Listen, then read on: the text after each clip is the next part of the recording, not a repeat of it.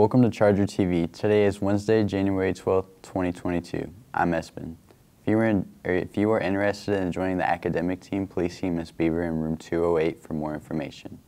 Now we go to the fact of the day. Hi, I'm Grace with your fact of the day. Today's fact is, did you know McDonald's used to make bubblegum flavored broccoli? I'm Ashley here with your lunch. Today's lunch is meatball sandwich, carrots, and peaches. Back to you in the studio, Spin. Thanks, Ashley. Enjoy lunch, everyone. Juniors, please contact Ms. Patton if you would like to be on the prom planning committee. Check your school email for details on signing up. Thank you. Now we go to Landon with the new countdown. I'm Landon here with your countdown. There are 71 days until spring break. Now we go to Bryce with the weather. Thanks, I'm Bryce for your Charger TV weather. Today's weather is a high of 42, a low of 27. It's currently 31. The forecast is cloudy. Back to you in the studio.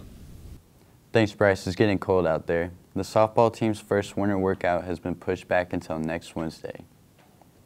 There were still no bonus buses this week. Car riders and student drivers can still stay.